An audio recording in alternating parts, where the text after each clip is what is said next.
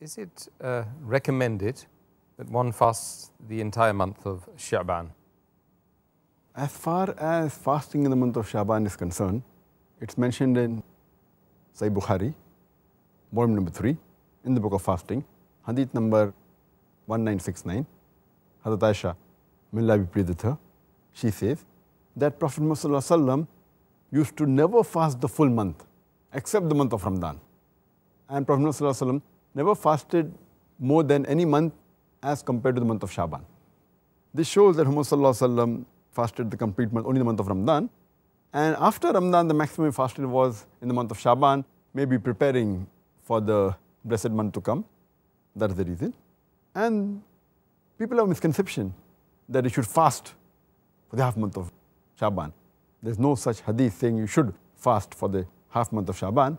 But there's hadith which is mentioned in Sunan Abu Dawud, volume number 2, in the book of fasting, hadith number 2330, that the beloved Prophet Muhammad said that you should not fast after half the month of Shabaan. So that means till the 15th of Shabaan you can fast, after 16th you should not.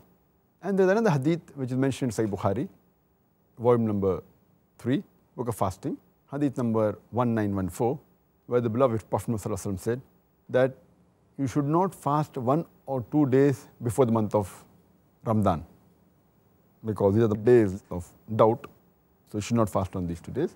So based on this hadith, after the 15th, that is from 16th onwards, you should not fast, unless, the hadith continues, that unless you are used to fasting the Nawafil fast, you're used to fasting the voluntary fast, maybe 3 days every month, that's the Ayyamul Bid, or you're used to fasting on Mondays and Thursdays or alternate days, it's accepted, otherwise you should not. So this is what a person should fast in the month of Shabaan as much as possible.